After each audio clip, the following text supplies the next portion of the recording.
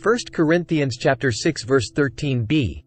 Now the body is not for sexual immorality but for the Lord, and the Lord for the body.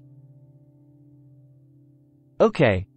I'm just going to set aside the sexual immorality part for the purposes of this particular devotion. With or without it, the scripture packs the same punch.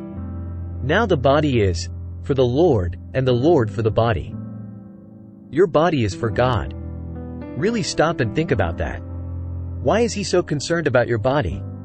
Because it is His voice to speak, His hands to heal, and His feet to go.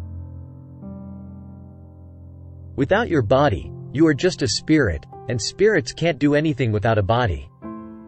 There is no speaking, no touching, and no going without it. He knows that you can't fulfill your call, your God-given purpose, without the use of a fully functioning body. He needs you healthy and whole. Your body is your ally in fulfilling your destiny. Stop looking at it as your enemy. God gave you your body so you could be Him in the flesh to those around you that need Him.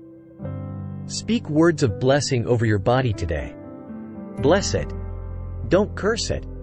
Speak words of life, healing, and restoration over it and into it.